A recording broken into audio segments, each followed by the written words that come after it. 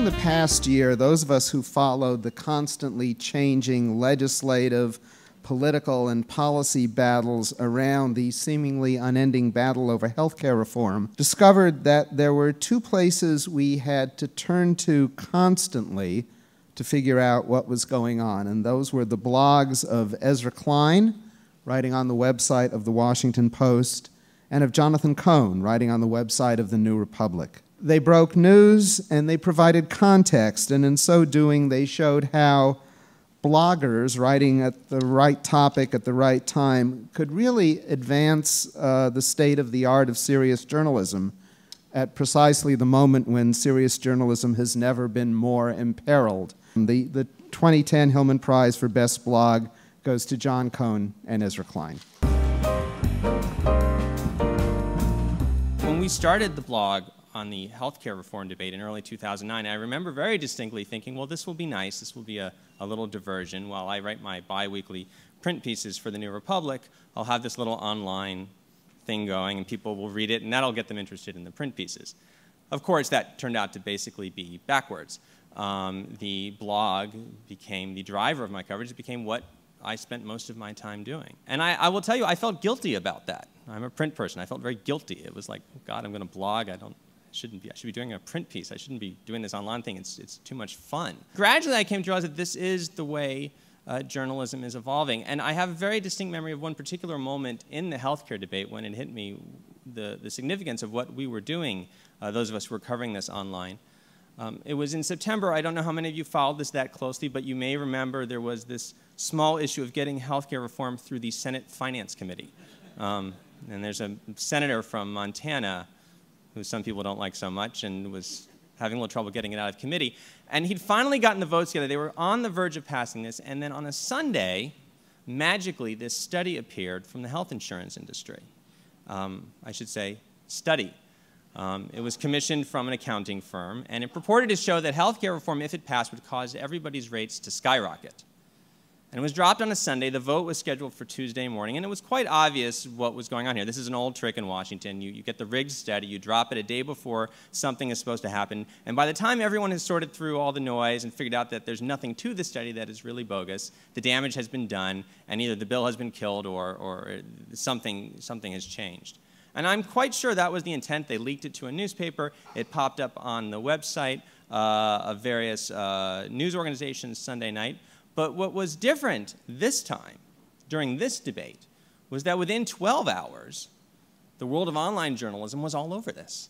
And wherever you looked, you would get the real story, which was that, yes, this study did show that it would cause premiums to rise. That's because they took all of the possible variables that would affect health insurance premiums in this bill. And they sort of basically, they divided them into two columns. Here are the ones that would cause expenses to rise, and here's the ones that would cause expenses to fall. Let's ignore that second column. Let's just look at the stuff that's going to make it cost more money. I'm not making this up. That's exactly what they did. And you have to think, how stupid do they think people were that they would follow this? Well, you know, they'd been around Washington. Washington's always this stupid and false for it, except this time it wasn't.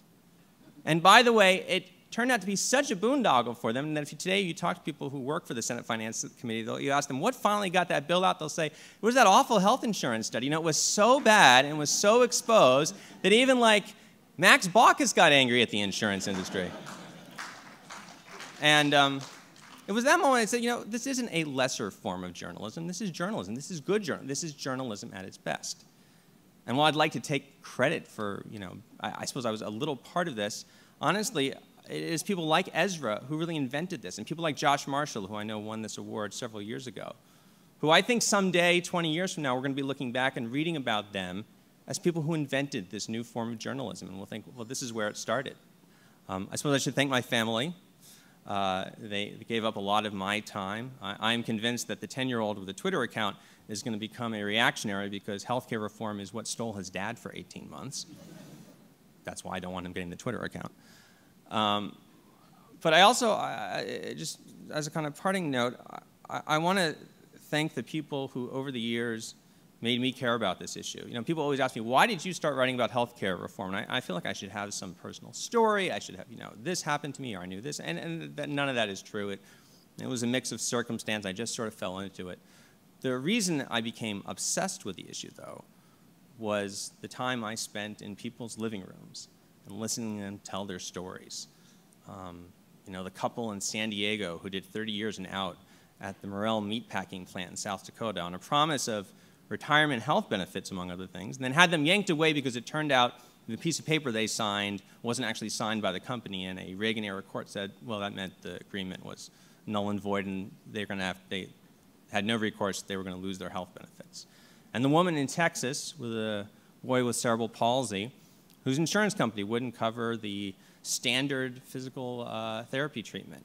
And she got it eventually by basically giving up her house and then giving up her marriage.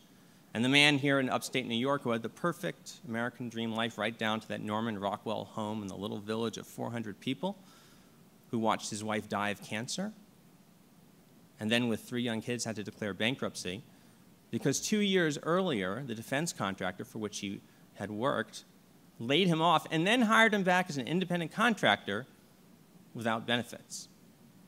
You know, I mentioned ambivalence, and I know there's a lot of people who feel very ambivalent about health care reform, the Affordable Care Act as it passed. Well, I feel that too, and I could fill an article, in fact, I think I have, talking about all the flaws in the Affordable Care Act.